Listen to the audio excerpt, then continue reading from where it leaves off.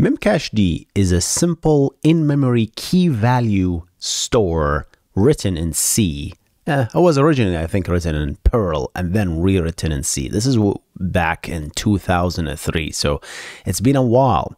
And it has been popular with companies such as Facebook, Netflix, Wikipedia. Facebook, I think, pushed it to its limit, And the reason it's why popular is because of its simplicity. And we're going to talk about that. I know we throw the word simple a lot these days, but Memcached is truly simple. I mean, if you're looking for advanced features, it's not here. It was designed to be simple, solve the problems of the web back in 2003, which is we want to help alleviate the queries to the database. The databases are taking a hit, so let's cache things. Although I usually do not agree with having a cache to solve a slow query, because personally, I think it's a cop-out, to just add a cache when you have a slow query. You have to understand why it's slow. You have to understand why it exactly is taking time, why there are a lot of logic reads, and how to minimize it. And that's another story for another day. But sometimes you need a cache, of course, right? And then Memcached was born, right? Of course, there are alternatives such as Redis. I made a video about it, but this video is a crash course of Memcached. We're going to dive into the agenda here. If you're watching this on YouTube, there will be chapters where you can jump into the interesting part of the things, but it's an in-memory database. We're going to talk about memory management. You might say, why? Well, we're going to find out. Memory management's not easy at all. It's not just like, hey, just throw things in memory and then read it. It's a little bit more complicated than that. I'm going to talk about the LRU, the least recently used, which was designed to avoid growing the memory of this instance unlimitedly, right? Because you have to have some sort of a mechanism to evict old entries that has been never used. That's why you cannot really rely on Memcached to have a value always there. It was never the goal of this cache, right? Unlike Redis. Redis, if you start something, it's going to be there, and you told it to be there forever, it's going to stay forever. It will make sure to stay forever. Memcached does not guarantee that. And you can argue that this is actually a feature, and you can argue that this is something you don't want, so tread lightly. Thread, we're going to talk about the threading model, because you have to have multiple threads if you want to serve a lot of clients with a lot of TCP connection connected to this thing. Read and write, we're going to go through examples of a read, example with a write, and gonna open the hood and look what is inside this beautiful thing. Locking model, obviously, two people trying to write into the same item. It's not as advanced as ACID, obviously, where you have isolation levels. No, it's a serialized model where we try not to have two people read the same item at the same time or write the same item at the same time. So locking. And we're going to talk about the old model and the new model. That's where you really try to understand how things are built is completely different from the way we explain it. Distributed cache, I know they say it's a distributed cache, but I kind of don't like to say that, because in itself, Memcached is not distributed. It's just when you spin up a Memcached instance, 3 Memcached instances, they don't know about each other, and they will never be. Right? The client is responsible for the distribution. So I'm kind of reluctant to say it's a distributed cache. I know people call it a distributed cache. I don't like to do that. But hey, it is a distributed cache if you put the distribution at the client side. And I think this is part of the beautiful, simple design. They on purpose, they didn't make it distributed to make it simple. And then we're going to go through a demo. We're going to use Docker because you can spin up a lot of instances in Docker really easily. Let's do that. So, in-memory key value store, what's that really? We're going to talk about some terminology here specific to Memcached. An item, that's what they call it. An item is really what consists of a key and a value. A key is usually should be unique, right? And a value could be literally anything. A key has to be a string. and it maxed out at 250 character. You can see the limits, right? That's why I think Redis kind of won the cache game when it comes to this thing, because Memcached has a lot of limits, and this kind of crippled some people from using this cache because of these limits, right? But you can argue also the simplicity of this design, and if you can work around the design to use Memcached, it's actually pretty nice, right? When they say key as a string, they did that for a simplicity reason, to right? If you support like dates or I don't know, like blobs as keys, then things become really complicated, and that shows in the architecture. And if there is a bug, it's really hard to track down, right?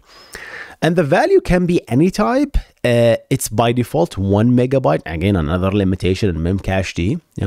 You can see that I talk about limitation, but these limitations, technically, to me, I see them as features, because they didn't claim to be like the best in the world. They said, hey, we are designed to be simple, and I appreciate and I completely love that. When you say I want to build something simple, the simple thing has limitations, right? The simple thing will by design have limitation when you look at the big picture, right? It's not going to have like tons of features, right? So yeah, you can configure this to increase it, but again, it's not really a good idea all the time. Keys have expiration date, TTLs, right? Time to lives. And even that, don't rely on that, right? Even if you put like a key that has like a 1 hour and your memory is filled, the LRU can kick in, and if you never use that key, it's gonna get affected. And they tell you that, right? Hey, Memcached is a transient. We're not gonna make sure that it's actually persisted. It's not supposed to be that, right? Again, we'll always go back to the requirements here. They never meant, right, for this to be a persisted cache forever, right?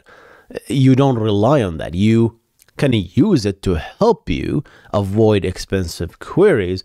But yeah, be ready at any time that this value is not going to be there. Everything is stored in memory, right? That's by design. Memcached. Again, don't confuse Memcached with MemcachdDB. That's a completely different project, and I think it's abandoned since 2009, right? But yeah, Memcached is still going, and Facebook, and I think Mark Zuckerberg gave a presentation about Memcached as well as at some point, how they tuned it to its maximal values.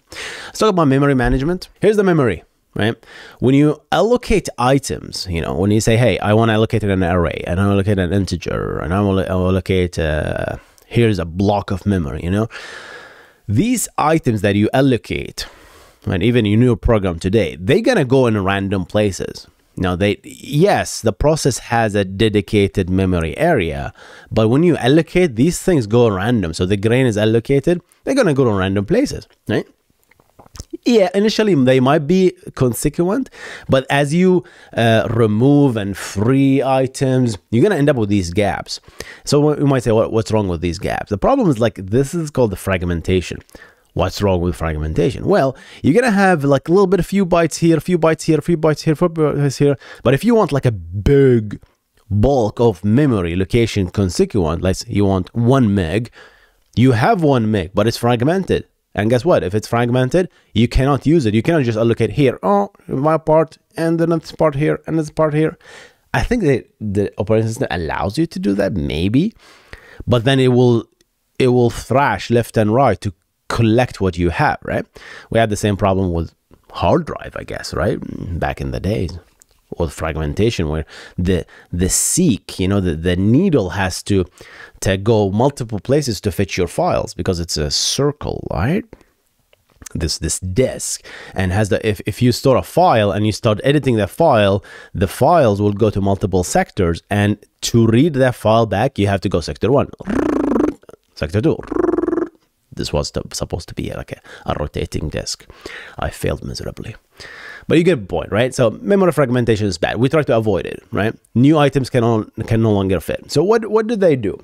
So Memcached, at least, what they did is they allocate pages instead, even if they don't use it. They say, hey, when you start, allocate a whole page, 1 meg. Again, That's the design, right? That's the reason why we have one value up to 1 megabyte. You cannot go beyond that. So they say, hey, let's start with the 1 meg.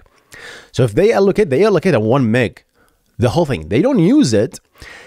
Technically, to the operating system, the cache has used 1 megabyte. It doesn't know it, right? That it's not actively using it. The clients, us connecting to Memcached, we're using like part of that memory. Does that make sense? But this avoids fragmentation, right? Because now all of this is just one big page with a lot of empty space, right? But it is allocated. And then there's this idea of chunks, right?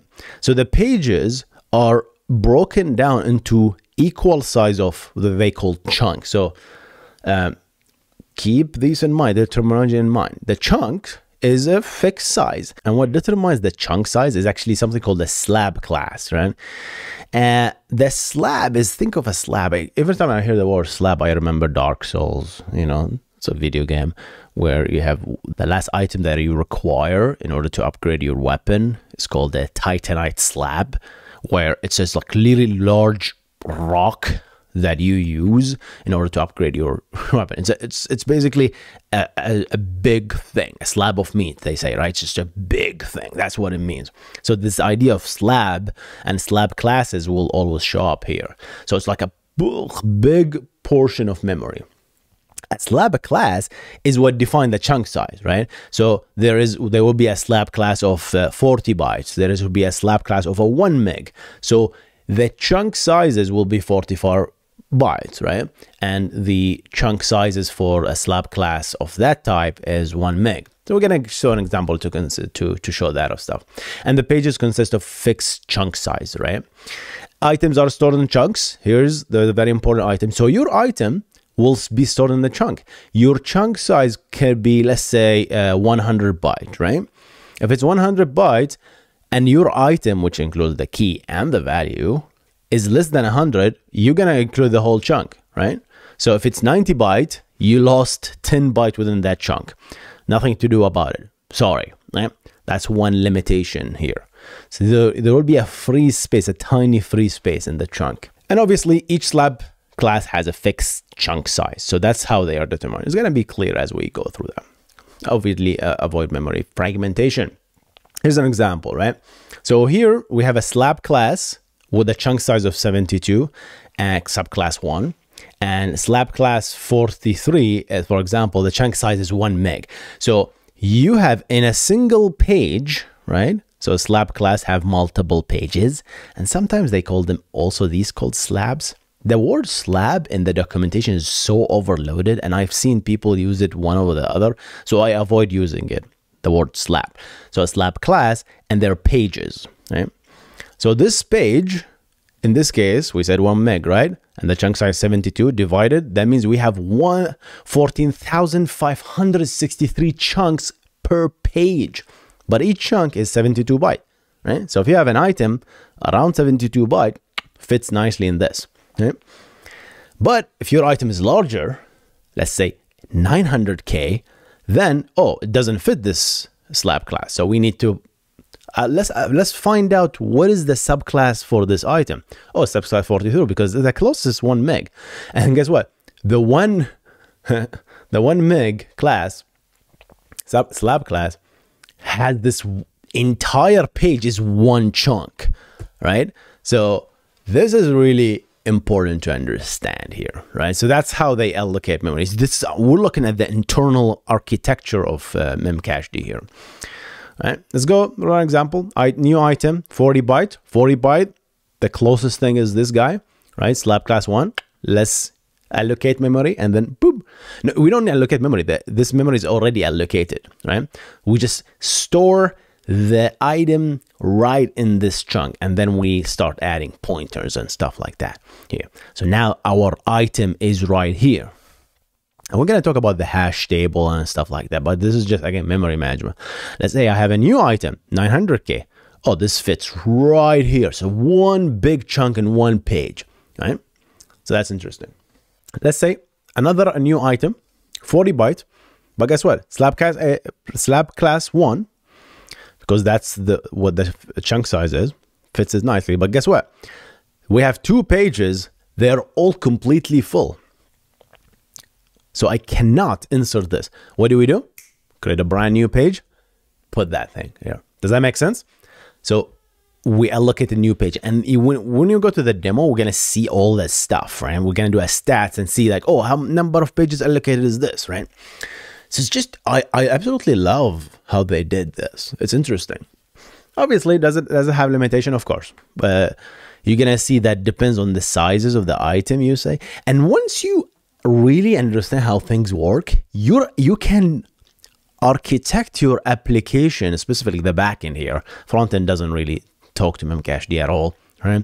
The backend here can be architected so that you can choose the perfect items, right, to fit this entire thing, right? You're not gonna just choose haphazardly, right? That's how you know your craft effectively. All right, let's get to the meat. LRU, least recently used. You know, the main problem with memory is it's limited. You know, and even if Memcached allocated certain amount of memory, if you store a lot of keys, even with good expiration date, memory can get full. What do? Do you block new inserts? I would say that's one feature that you can add, I suppose.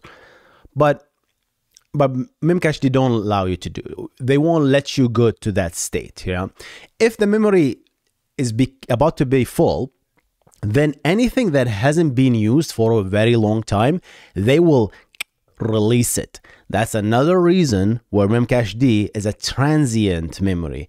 It do not rely on a key. Even if you set the expiry for an hour, do not rely to that key to be there in an hour. It can go anytime, right? That's another limitation. That's another feature, right? I say limitation and a feature at the same time because it is a feature, right? And it's to some people it's a limitation.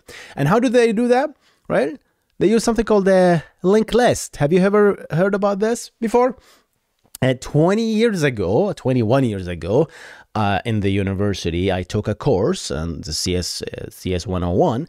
They talked about linked list, and that is pretty much the only time in my entire professional career I ever used a linked list.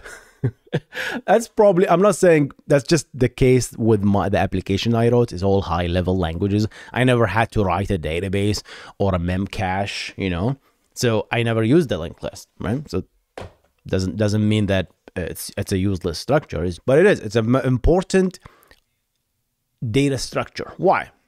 Because the least recently used is a linked list. There is a head and there's a tail, and every item is linked to each other. So if all these items that you add are in this architecture, right? They are in the linked list, and there is every slab class has its own LRU, right? So if I, for example, access an item that happens to be in the tail, it will be popped and go back to the head. So there is a cost to accessing an item. There is a cost. There is a cost of removing this chain, putting that back, pulling the head to this, pulling this guy to this guy, pulling this guy to this guy.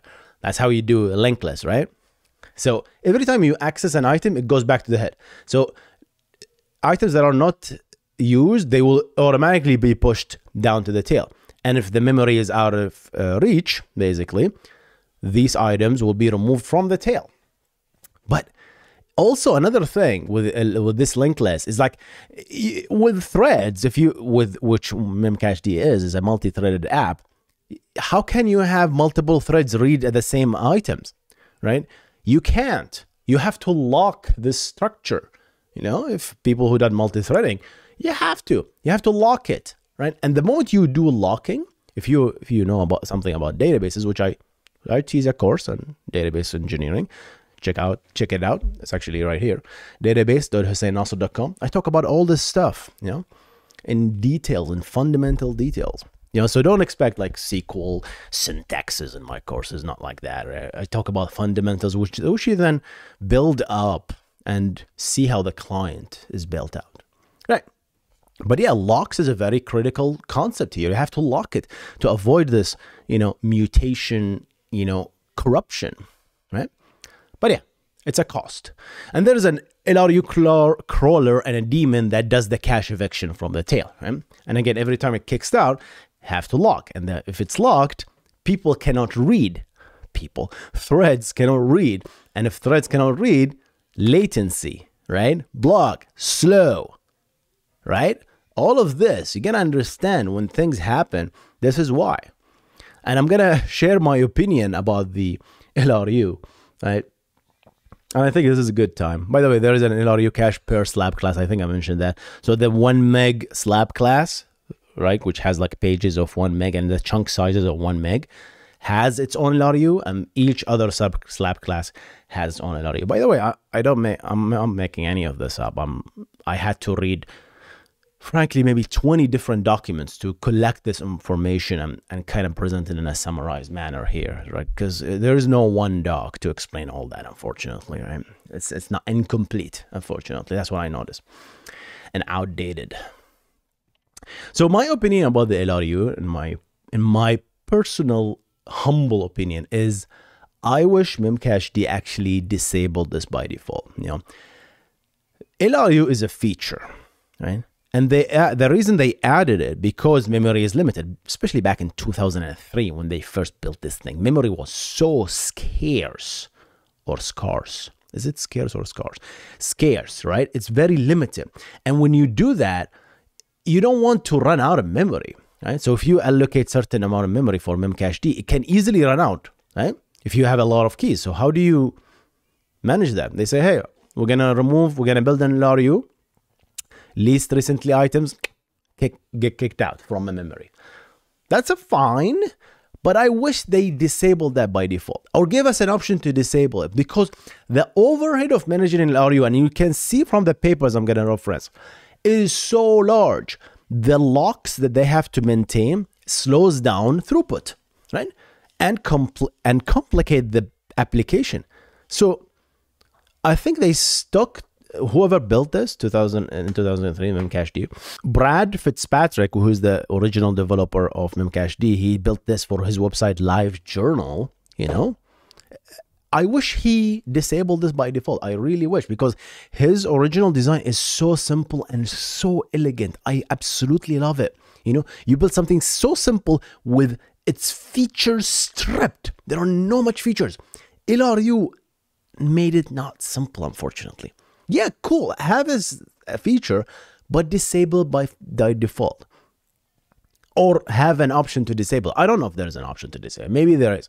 But hey, I want to take the responsibility as a client, right? If I'm going to allocate a certain amount of memory because I'm responsible, I'm going to give Memcached 5 gig, 10 gig, and my application is smart enough to know to set expiry date, right? For this item. And yeah, if I'm gonna get errors, if it's filled out, it's on me. I want to delete an items. I want to do this management.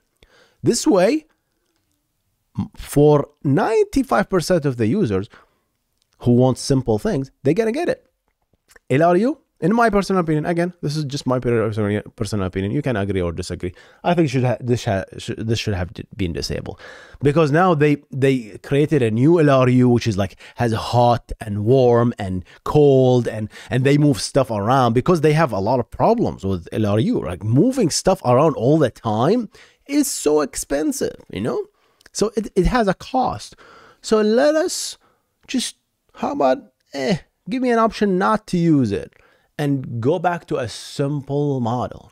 Of course, I don't mind if two users trying to access the same, two threads trying to access the same item at the same time. Let them be serialized. That's fine, right? But LRU as a whole thing, I think is just, to me, over engineering. That's just my opinion. You can disagree. Here is how it looks like, by the way, LRU in the big picture. Again, this is all drawings. I made it. I could be wrong in small details because I don't know the actual architecture. So I derived these from reading the source code and the doc. So this is how it looks like. So this is where you talk about the pages, right? And the chunks. So the chunks or the items is what being LRU'd, right? So the head is right here, and this is linked to this item, this is linked to this item, this is linked to this item, this is linked to this is the tail. So this is how it looks like. Every item here is actually linked to the one next to it, right?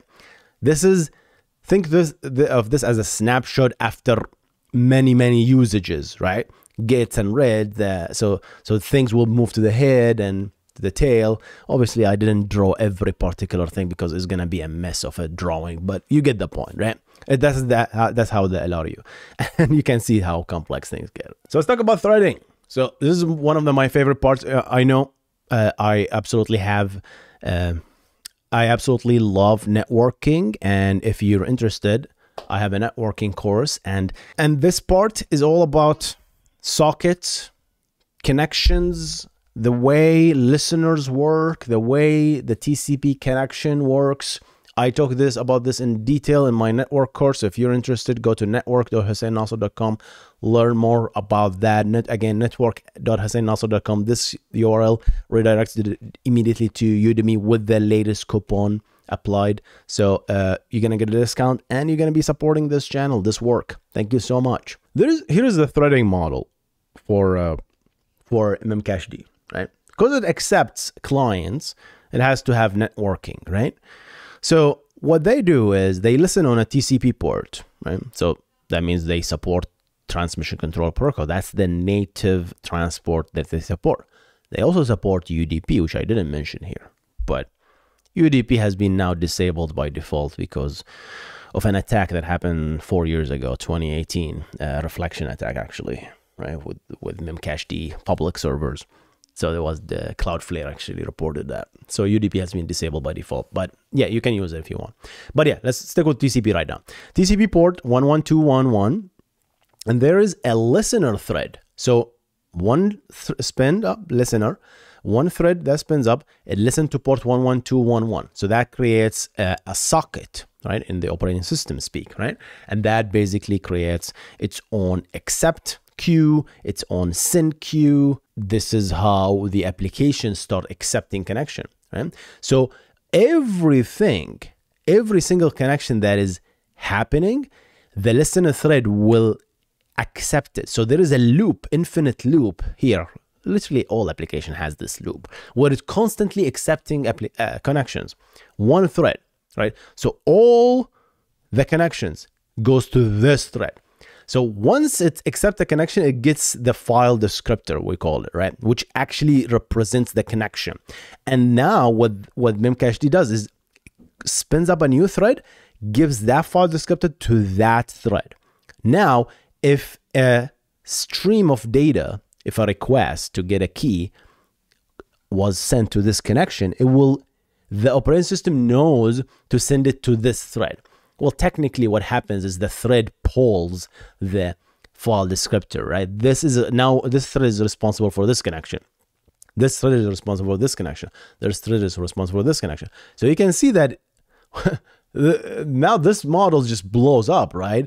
If one connection per thread, if you have so many connections, you can run out of threads, right? Or that kind of also bloats your memory and CPU. So be careful with that as well. Right?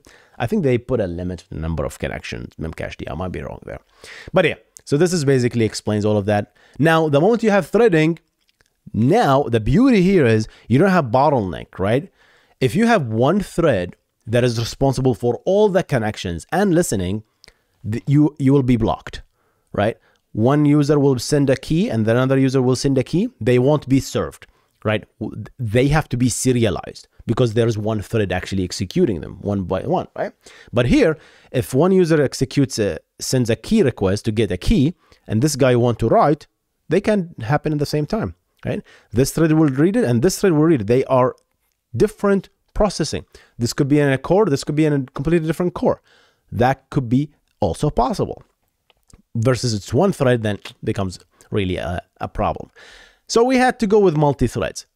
What's the problem with that? Well, the problem is these threads will try to access what we call the LRU and the items and the memory. So everything is shared between all these threads, but you can't have two threads write to the same location. That's a problem. That's why the original design had one global lock. It was serialized. So in this case, yeah, the threads kind of helped with the connection, but you were serialized at the locking model. So nobody can even access two different items. Has nothing to do with each other. They were serialized. They were locked. So one thread has to be served after the other. They fixed that. They completely revamped that. Now it's a pair item lock. So if two threads try to access the same item, then it will be serialized. That's good. That's okay. I'm okay with that, right? But yeah, if I'm accessing item 1, key number 1, and then another thread accesses key number 2 at the same time, they should be served at the same time. There is no reason for locking. And the only reason we lock is because we want to update the LRU. Again, so there is so much stuff that comes back always to the LRU. It's like, Omar, really? Did we really need an LRU? Why? What if we disabled by default, right? Again, that's just me. Let's go through an example. A read. And this is something we never talked about here, which is the hash table. If you think about it, if you have a key, how do you actually find where this key lives, right? If you think about it, you need hash tables. Yeah? So what you do, and I talked about the hash table in my YouTube channel, look up hashing and consistent hashing. I talk about details. Hash table is nothing but an associative array. It's really just an array. And the beauty of an array is, if you have an array, right? Let's talk about arrays a little bit. If you have an array has to be consecutive. If you allocate an array of 1,000 elements, accessing element number 7, accessing element number 1024 or 1033 is big O of 1, is fast because you know the index. And once you know the index, and you know the head of the array, you add the address to the index, voila, you have the address, and the memory of the CPU can immediately go to that location. That's the beauty. You have an index. With hash tables, you don't have an index, you have a key. The trick is to convert the key back to an index. That is all what it is, a hash table. Nothing fancy, it's just an array. So we take that, what we do is do a hash on the key, right? Let's say I'm gonna read test key, right? And then do a hash, and then do modulo n, where n is the size of this array or the hash table, right? And then you're gonna get a value between 0 and n minus 1, I guess, right?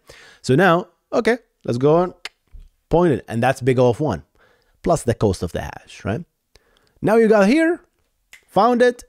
Now what you do is you're gonna get a pointer which takes you to the page on that specific slab class for that item, which is happened to be D in this case.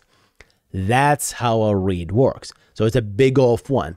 You can argue that this is one read and this is a second read. Yeah, I suppose that works too, right? I think the new model have kind of 2 hash tables, if I'm mistaken, but I couldn't find detailed docs about this, so I explained this. So apologies if this is a little bit out of date, but this gives you the idea here. The new 2 hashes, I think they were provided to provide a pair item lock. And obviously, what happened here is, this is the LRU. You access the item, the D is pushed to the head. Right? So now you have A, B, C, D. A is now the least recently used item, is in the tail. And A points to B points to C points to D, and obviously it's a reverse linked as well. So D points to C points to B points to A, right? So that's how the LRU. Actually, if you think about it, the pointers are right here in the item itself, right? But I drew it this way for simplicity, otherwise it's not readable at all. Read 2. This is another example for read. I'm going to read buzz. Hash the buzz. Get the N. Whoa. Get the item. Boop. Get a C. Nice. Now when we read a C, the C is pushed to the head. D is slightly pushed. And then obviously the LRU is updated. And that's another lock, right? You have to do a lock to do that. So if buzz and whatever the value before a test was read at the same time, they are serialized at the LRU level if they belong to the same slab class. Again, this might have changed with the new architecture. They changed that a little bit. So I think that you can play with that a little bit. But again, to update the LRU, you have to kind of acquire a lock. So you're going to be serialized right here. Yeah? Let's go through a write. I'm going to write key new of a value with 44 whopping bytes. Let's do that. Well, to write, we need to obviously find the hash, right? Where to write it. Hash modulo n, get that puppy, Find where to write it. Oh, happen to be an empty location. Sure, that's good, right? And now you have questions. What if I happen to have something that is already written? You can have collisions, and we're going to talk about collisions in a minute, right? It's a problem of hash tables. Hash tables are fun and good, but the moment you run into collisions and you want to resize it, it falls apart. But now I create a new pointer, this pointer. Now I need to allocate a slab class, not a slab class. I need to allocate a chunk where I'm going to put my item in, and that chunk goes into a specific slab class. Well, 44 bytes, pick a slab class, right? And even the slab classes, guys, by the way, it's not really fixed. You can play with those. There are a configuration called the chunk factor growth size. I'm not going to mention it here. It's just going to make the course a little bit longer, but you get the point. There are so many tweaking you can play with, right? Tweak these chunk sizes. But yeah, allocate a new memory location in this specific page, in an empty page, in a fitting chunk, right? Because you want to pick a chunk that is almost fits right in the chunk, right? Not too small, obviously cannot be larger than the chunk size, have to fit right into it, right? But that's what Memcached does. All right, let's spice things up. Let's say I'm gonna write a key called nanny, which is a new key. I don't have it before, and value 44, but it happened to clash with another existing key, because that's hashes always do that, right? So when you do that, you hash nanny and happen to be fitting on a entry that already have a pointer. What do we do? Do we overwrite it? No. What they did is, this is called a bucket, by the way, right? They add more item to the bucket. You know, we have one item, let's call it, I don't know, test or something, all right? And then we have nanny, which fits right in the same bucket. What we do is just, we make it into a chain, this chain of buckets, right? Actually, one bucket with 2 items, I don't know, right? Whatever the terminology, doesn't really matter. You just read to understand. Let's turn back the laser here. And yeah, we're going to add it here, and then just do the pointer and do your thing. Now, obviously, we need to talk about a collision. What happened to a collision? I want to read the key nanny, right? Go here, hash it. Obviously, go here. Oh, we have 2. Which one? Ah, that's the cost. You have to go one by one through all of them, right? Why? Because now you have a hash. You don't know which one of these are actually nanny. What you do is read the first one, right? Check it, compare the key. Oh, because if you go to the item, you're going to find the actual key, right? That's stored here. So you're going to find it and say, oh, that's not nanny, that's something else, right? Let's go through the bucket. Go to the next one. There you go. That's my item. So here is a completely different paper that you can write here. This people take PhDs in this stuff, by the way, guys. You know, this is called the scale factor. You know, Memcached measures this growth, and if it's too much based on a certain percentage, if you're overloading, then you're gonna see performance problems, right? Reading a key is gonna have to go through multiple reads to find the actual key. Versus if it goes right here, the key is right here. Of course, there's one entry. It has to be it, right? But if there's multiple, yeah, then it's a problem, right? I mean, you can think about it. You can argue that you can hash a key that happened to get to a value that is not there. So technically, you have to read it and compare, because your key might not exist, but it happened to hash to a value that it does, right? So you have to read it. So there is a cost to reading. So that's the problem of hash table. So, and if that's the case, then they do a hash resize.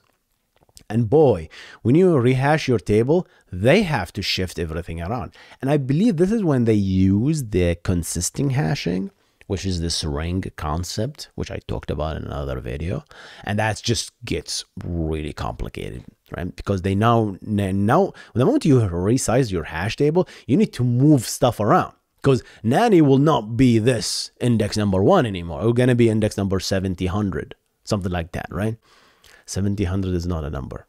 I think I'm going to skip this because we talked about locking in a minute. Yeah, we talked about threads and then accessing the LRU and how it was a global lock, and then it changed to a per item lock, and then still we have ref counting. You know, every time you read an item, you increase the ref count, you know, and when you release it, you decrement the ref count. This is for so the garbage collection can, the garbage collection is written in C. There is no garbage collector, but the ephemeral application level garbage collection, when LRU kick in, can remove the item, because you cannot just remove the item if someone is referencing it. That's the definition of memory leaks, right?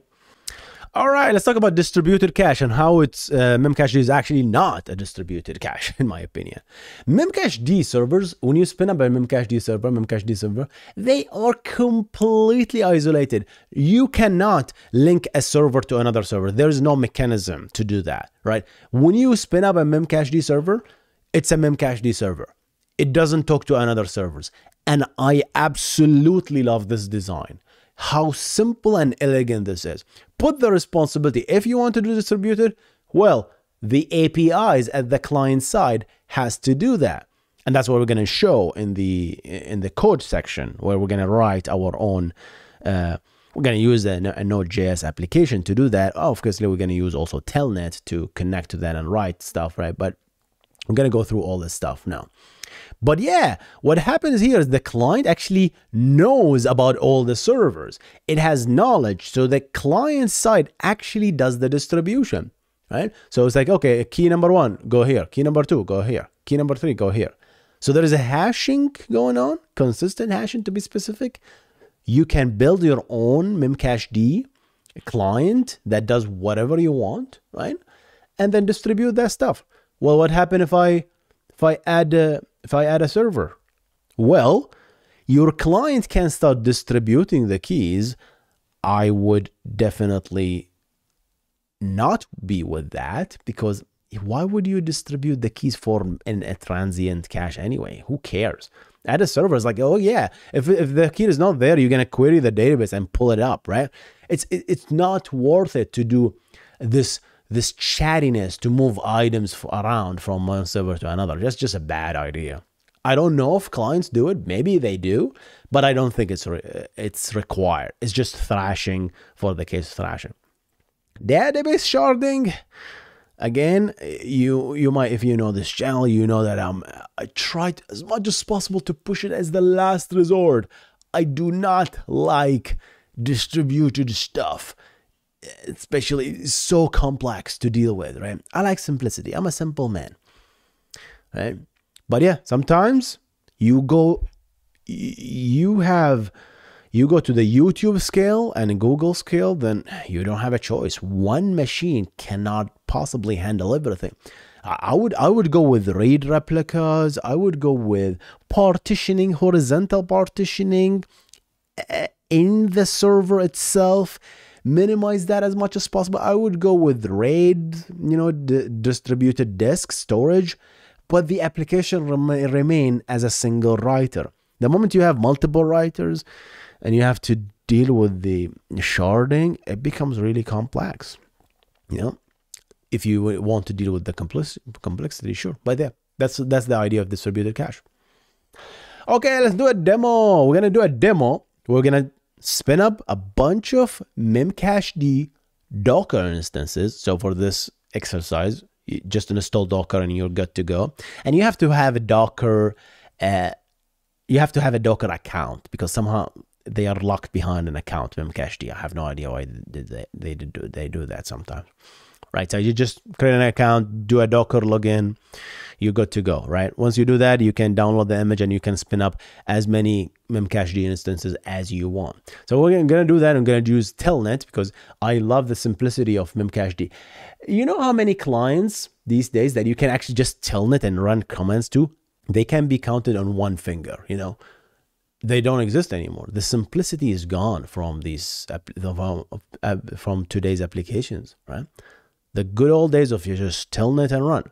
And one thing I didn't mention is Memcached doesn't have security by default. So that might be a deal breaker for you, right? So you can implement authentication, which doesn't exist by default. SASL, I believe they call it. You can implement TLS if you want, but by default, they don't have any of that stuff, right? So take it with a grain of salt, right? They said simple. It is simple, all right? But you have to be careful in a cloud environment when it comes to Memcached. You have to TLS it, right? They support that. There is a support for that. And obviously, we're going to use NodeJS Memcached for this consistent hashing. And I'm going to put all our Docker containers in and play with that a little bit. How about we do that? So I have Docker installed here on my Mac. You can have Windows and install Docker on top of it. You can have Linux and install Docker on top of it. That's why I always like to use Docker. It's an agnostic. Whatever your application is, whatever your operating system, Docker works, We have it on top of all of this stuff. So let's go ahead and spin up a Docker container that have a Memcached instance, one Memcached instance, right? So Docker run, you do -- name. Let's give it a name. It's called M1 Memcached or Mem1, right? You don't have to give it a name, but I like that so that we can find it and delete it later easily. And then you can expose the port by default 11211, right? 11211. So this is what is running in the container. This is what is exposed in my host, right? Because I'm gonna hit my host, which is Hussein Mac, that's the actual host that is running Docker, and then I'm gonna hit that port, which will be port forwarded to this container, and I'm gonna spin up another one with 11211, 11212, and 11213. Right? Later, we're gonna spin up multiple ones, and then finally we're gonna do a Memcached, right? If you do just like that, this will block the terminal, and it's gonna be just work. So I suggest you do that first. I know it's gonna work for me because I did it before, but I like to do -d, right? -d means just, hey, detach it, because I'm gonna use this terminal for something else later, right? So just like that, we created a container. You can do Docker PS to make sure that the container is running. Obviously, if the image is not there, it's gonna download it for you, and you have to do Docker login to do all that stuff. So do all of that, log into your account, and all that stuff. All right, so let's test it out. How do you test it? Telnet. What are we telnet it into? Hussein Mac, which is my host, and which port? 11211. Again, this is the port that I exposed that happened to be the same. Doesn't have to, right? If I do that, all of a sudden, I'm logged in. How do I do that? Well, let's do a stats. Give me your stats. And this is the stuff that most of the stuff here we talked about currently, right? Uptime, what's the version of Memcached, the pointer size, maximum number of connections, 1024. We talked about that, right? There's a maximum number of connections. How many times you run a get, how many times you run a set, how many times you incremented, the threads, how many threads you have here, right? Eviction, how many times the LRU kicked in and evicted stuff. And then you can do like stats slabs, I think, which are going to give you like how many slabs were active, how many is actually allocated. Obviously, we don't have anything because we didn't do anything, right? So let's go ahead and set something. So to set a key, you do set, and then you do the key, let's call it foo, and then the flags, 0. I don't have any flags here. Flags, you can do more further controls over here. And the second parameter here is the expiration. So let's say it's 3600, which is an hour, right? You can set it for an hour, you can set it for a minute, you can set it for a second if you want, right? That's the expiration. So if your item ever get to after an hour, it will be evicted. It will not be returned to you. Not necessarily will be evicted until the LRU kicks in and that actually physically removes it, right? And then finally, we're gonna put the data length. How big is the value that you're gonna set? Let's say 2 characters here, right? So I'm gonna do high. You have to exactly match it, right? Otherwise, it's gonna be, it's not gonna fit nicely, right? So now we store the value. So let's read that value. Give foo. Yay! I know this is just very simple stuff, but you get the point, right?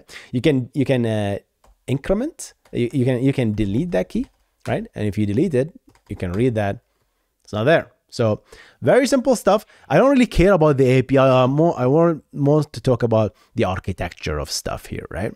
And that's what matters here. There are actually 2 protocols command sets. This is the old one. And there's the new one, which starts with MG, like 2 characters, and there's like a different set of syntax, right? There are 2 syntaxes here. Syntax, can you say syntaxes? I guess you do. You can. But you can play with this. It's very simple. You connect to that, and you see I didn't log in. There's no accounts or anything like that. There's no collection that you create. It's just a free floating, right? Some people might like that. Some people might not like that because they want partitioning. Hey, let me create a table or collection. Let me play with that key value right there. So it's a free for all. If I destroy this connection, so if I destroy it and I connect it again, right, and I do get foo, obviously it's not there because we deleted it. So if I set it again, flag 0, let's set it for 10 seconds or 2000 seconds, whatever. And then to high, stored, get foo, right? If I killed it, now let's kill the session, right? Quit. And then do again connect and then get foo, the value is still there, obviously, right? Because it's stored in memory, right? Even if I connect it as a different TCP connection, right? And now that we did that, if we do stats slabs, you can see some interesting values that we talked about here, right? The chunk size, right? So we have this number 1, which is, this represents the slab class that we talked about, right? So we happen to have one slab class because my value is so tiny, right? If I create another chunk with a large value, the large item, another slab class will be created, and that will have its own configuration. So the chunks per page, which we talked about, 10,922, we have one page only. As we add items, we can just increase that if we want. How many is in used? One chunk. How many is free? 21, 10921. So that's the total. We used 1. How many time we read it? How many time we set it? How many time we deleted? Everything here is actually accounted for. Active slabs, we have one slab right here, effectively active. And this is the memory allocated, right? So it's like what? That's like 1 meg exactly, right? That's the meg that is allocated. We talked about that. So yeah, so you can start playing with that and add multiple data points and look at the stats and play with it a little bit. So let's control this and quit. So now that we talked about Telnet, how about we actually go to NodeJS and build our beautiful, interesting application here. All right, so I created this. I went to my projects folder here.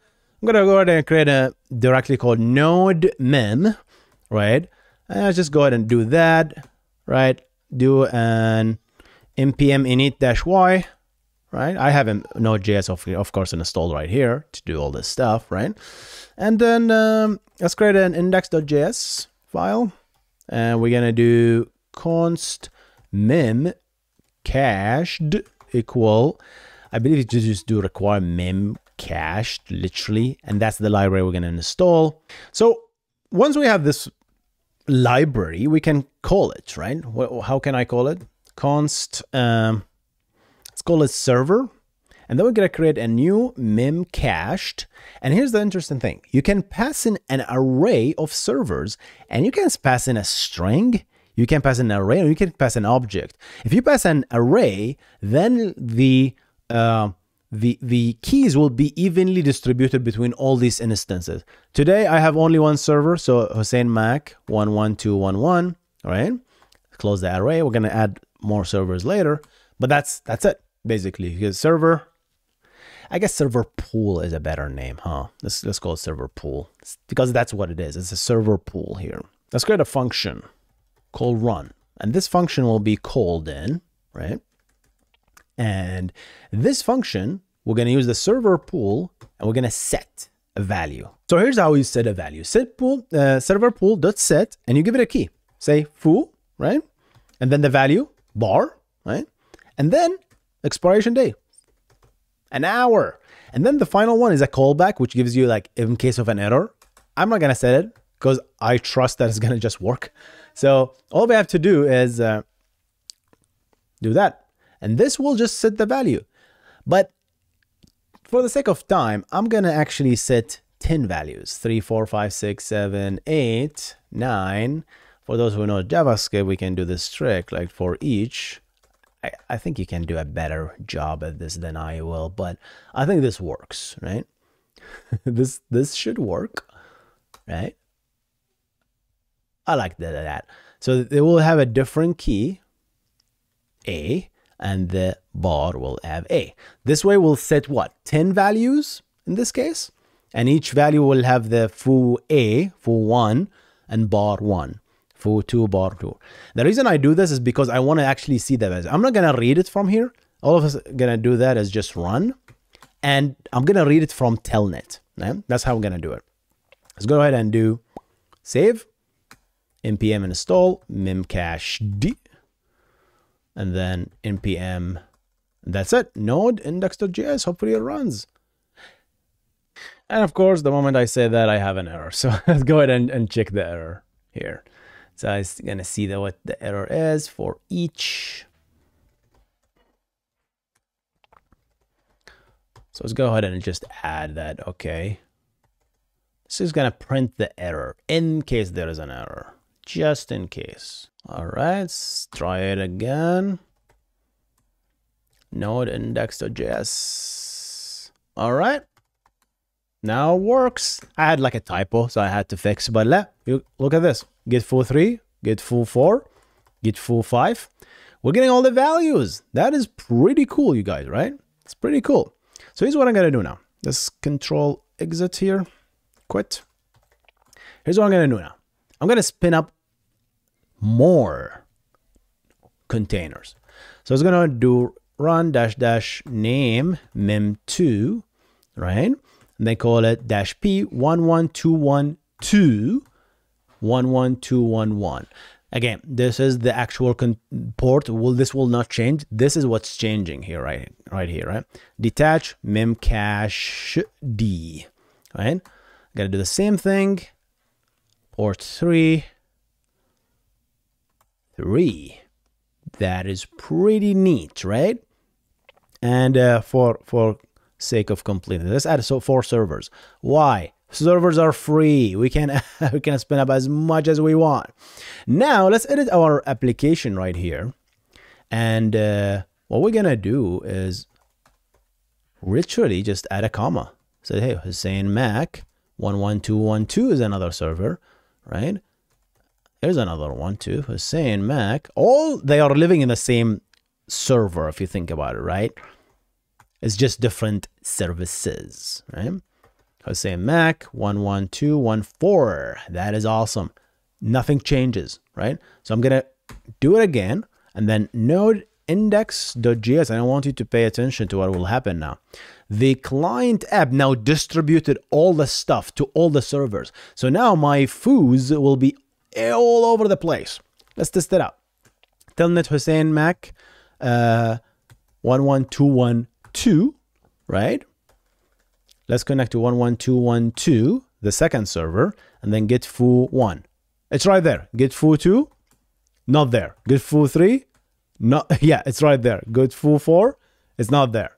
Get it? It's because now the distribution is up to the client. I have no idea how this will be distributed. Probably round robin, but could be something else, right? So if I pick now another server, right? 3. Let's do that. Get foo 1, not there. Get foo 2, not there. Get foo 3, not there. Get foo 4, not there. Get foo 5, right there. So it took us like 5 is there, right? And you get the idea. These keys are now distributed everywhere. And when you ask about it, now I'm going physically to the server itself to ask about it. But if I ask the Node.js app, it's gonna give me these values, right? So here's what I'm gonna do next, right? I'm gonna do index.js after I run all these, which is, I'm not gonna run it anymore, right? Because I already store these for an hour. I'm gonna just go loop and read, right? I'm gonna create a function that reads. And exactly similar, YY, P, and then just do a get, right? The get is slightly different. What we're gonna do is you don't need a value, right? You don't need an expiry date, but it's gonna give you a function, a callback, where it's actually 2 places, error and data, right? And then we just print the data because that's what we're interested in. Assume there are no errors here. Again, this is a very simple app here. And then just go ahead and read. So in this case, you're talking to the pool directly. You're not talking to individual machines. So we know that the keys were actually evenly distributed between the servers because we telnetted into each servers and tested that out, right? So now what we're going to do is let's run and see node index.js. Look at beautiful. Bar 9, bar 2, bar 4, bar 3, bar 6, bar 7, bar 8, bar 1, bar 5. Why do we get the different values? It's very easy. Because we're running asynchronous job. We have no idea. Yeah, we executed foo1 first, right? But foo, right? We what we did is like we looped and sent all the 10 requests at the same time. Okay. This is what we did. We looped and sent all the 10 requests, but these are asynchronous. So bar 9. Foo9 might give us a result before foo8, right? All of these is just, this is how NodeJS works. It's single threaded and it sends all these requests and just loops through its main, the main loop, the main thread loop, right? And looks for the result. It depends on the server, how fast it's going to respond, right? So it's going to send all these things and then, hey, the server responds for this, we'll just do all of this stuff. So the client here, it really depends what it does as well, right? So the client really depends on this.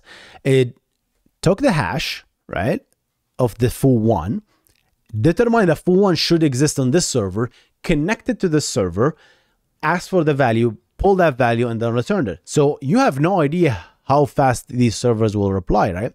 And the number of connections to each server also really matter, right? So that's basically it for the demo, guys. Kind of explained all this idea of Memcached. Let's go ahead and summarize this course. All right, we did the demo. Let's summarize. We talked about memory management. Memory is fragmented. If we didn't do the slab pages concept, then we're going to be allocating values left and right, right? And that, as a result, becomes fragmentation. And fragmentation is bad because now you have all these beautiful gaps of free space that we cannot use, unfortunately, right? Because our items might not necessarily fit these gaps, right? So we need memory management. LRU, again, a very unpopular opinion. I would like for this to be an option to be disabled so that I don't get locked, right? And keep my application simple. And if someone wants to build an LRU, why don't they build it themselves, right?